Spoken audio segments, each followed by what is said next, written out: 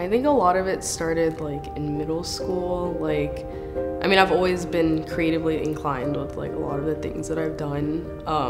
But I think like towards the end, like 6th, 7th grade is when I really started to like dive into like drawing people and drawing faces. And it brings like this sort of like liberation like for me that I can create this and that I can do this, and other people are like perceiving like what my thought process is. Jared Bello, who was working at Moreland at the time, he had announced about Steppenwolf and this teen loft project that they were doing for the first time, and that they were gonna give a prize, and it was gonna be an exhibition for a year and all the logistical stuff, and I knew I had to apply and make something. So I was thinking about the concept of community and our space and like the people that make up our communities. And so I was thinking about who could I paint in terms of like my portraiture to represent that. And the first person that came to mind was Angela Davis, because I felt like she was an activist, especially for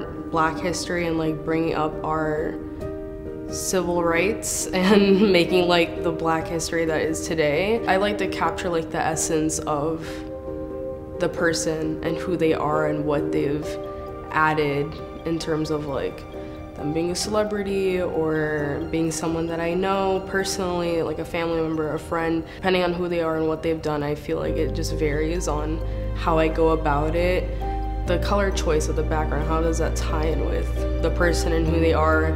Adding flowers, glitter for jewelry, or hair, like adding those different elements, it suggests that part of them. And that's usually how I connect those backgrounds and the person that I'm painting. This new side of Steppenwolf, I mean, not even knowing it to begin with, but like discovering this as the introductory really like brought light to like it's a lot more than just a theater, and there's different parts, moving pieces to it. And it just really excites me to see like what people take from what I'm doing to create for the future Teen Loft project that happens next year, or another program that might possibly happen in Steppenwolf.